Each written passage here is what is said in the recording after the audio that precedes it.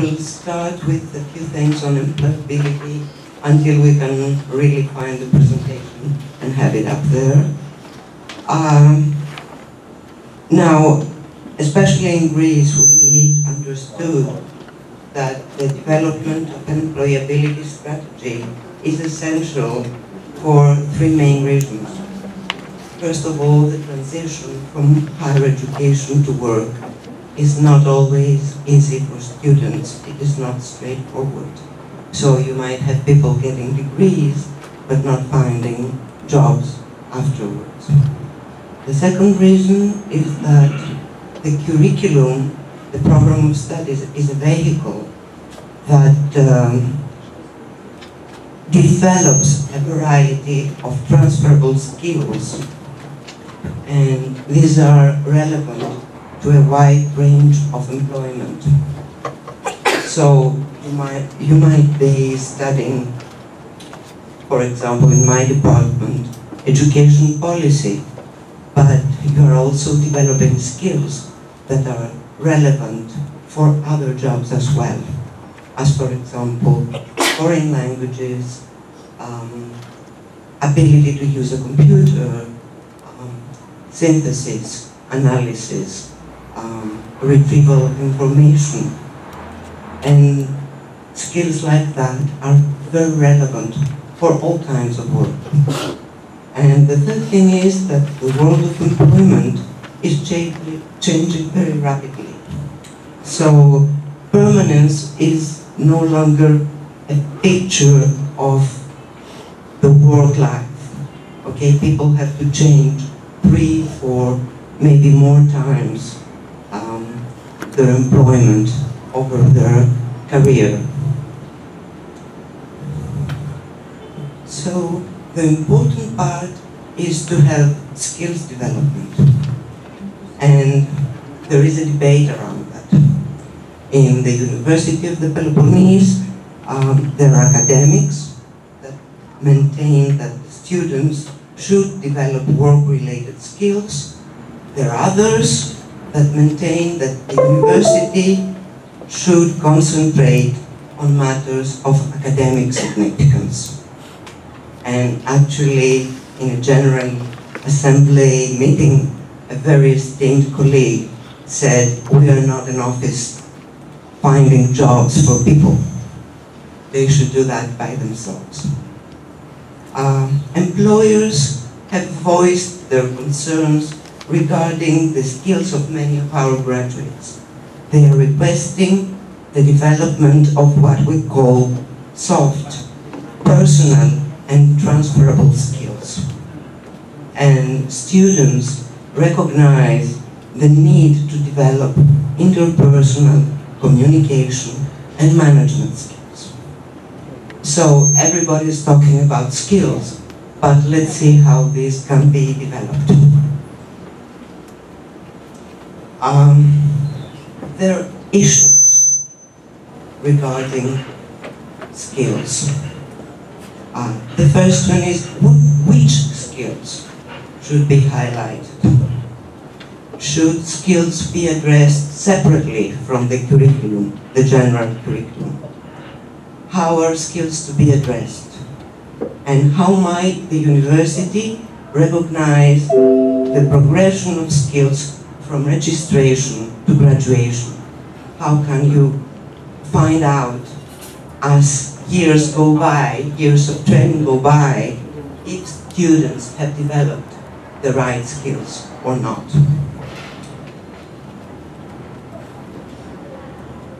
So Greece is a part of the European Union. Okay, so now we have it. And we have developed our employability strategy according to the Bologna process.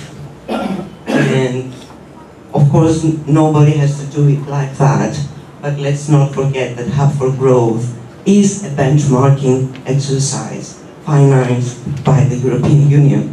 So at some point, we need to know where we stand in comparison to their general model.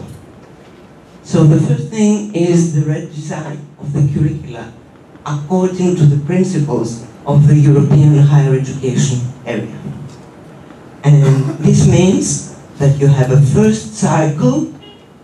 It's the first degree that you get when you finish an undergraduate program, and an undergraduate program should be 3 years plus. But in continental Europe, it's usually 4, in Britain it's 3, and for some specific subjects like medicine, it might be more than that. We calculate ECTS credits. This is a very technical subject. If you want to go into it more, I would be happy to provide a template. But actually, European credit transfer systems calculate how much work a student does on a module, on every single module. And the total number of modules should up to 180 credits for a 3 years program, and to 400 ECTS credits for 4-year programs. That means that a student has to complete 30 credits per semester and 60 credits per academic year. And 1 ECTS credits equals 24 hours of student work. And we also complete the curriculum giving a diploma supplement that describes all educational activities that a student has done. That means if he has written a thesis, we include that with the title of the thesis. If he has done a placement or he has work-related experience, this goes on the diploma supplement. If he has participated in an internationalization activity through the Erasmus program, this also goes on the diploma supplement.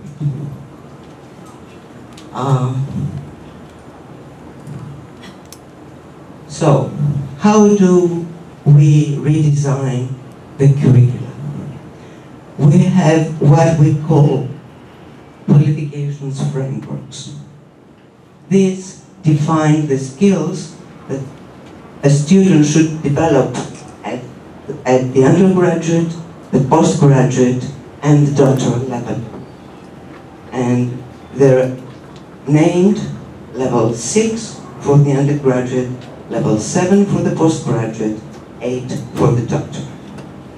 And you should ideally clarify the difference between the postgraduate and the undergraduate level.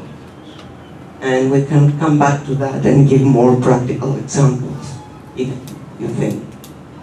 Now, every program of studies has to have desirable learning outcomes for each skill area of learning. And these learning outcomes are grouped into 4 broad categories. So what does a student do? First, he learns to retrieve and handle information. And you have to show how this is done. Then he has to learn to communicate and present this information. He has to learn how to plan and solve problems, and he has to learn how to interact and how to promote social development. Now, as you may see, some of these skills you can develop through lectures. Okay? What we do now, ex cathedra teaching. But some of them you cannot develop in this way. So you have to change the way you teach. And most of all, you have to change the way you assess students. So, how do you do that? It's a long process. Step 1, information gathering. You have to review all the modules that you offer and to express clearly learning outcomes. Now, if you do that carefully, you will find that you already develop skills through a module. We all do when we teach, but they are not always clearly expressed. The second thing is you have to identify gaps. what do you teach? What do you want to teach? And then you can proceed to the new description of modules and possibly curriculum reform if needed. Actually, this is what we had to do at the University of the Pelopponese according to a given template. The second thing is that you have to accredit or validate these new modules. So you have to record and recognize formally the skills content in the description of the module. And then you have to assess the delivery of the module and the intended assessment methods. Okay, here I think it would be advisable to have some examples. If, for example, you want students to learn to retrieve information and prioritize, you have to give them work through which they have to go out and find the information themselves, say on the internet or in a library. And then you ask them to present them orally in a classroom. So they simultaneously develop presentation skills, use of a PowerPoint or a wiki on a website or anything, but you also see how they prioritize information, how they develop the skill of knowing what is important to present, not talk for hours and hours on a subject, but without reaching conclusions. If you want them to develop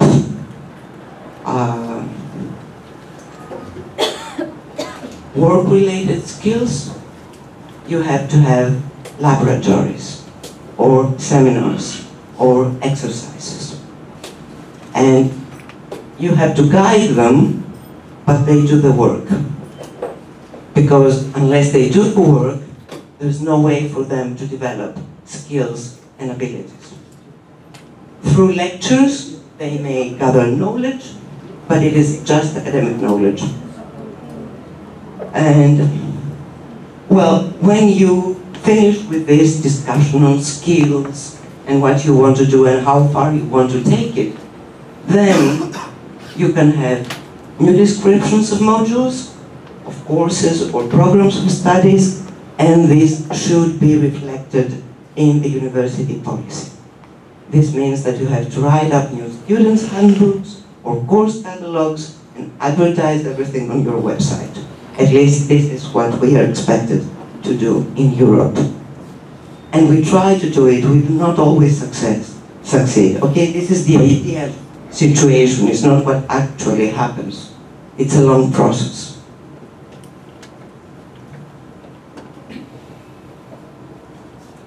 Okay. Then you have to highlight skills development and make sure that your students understand what is going on. You have to bring these ideas to students' attention through lectures and changing assignment work. So besides lectures, they should have presentations, essays, seminars, projects, research design, and if you want to do that as well, thesis, writing up a thesis, which in Greece is not compulsory.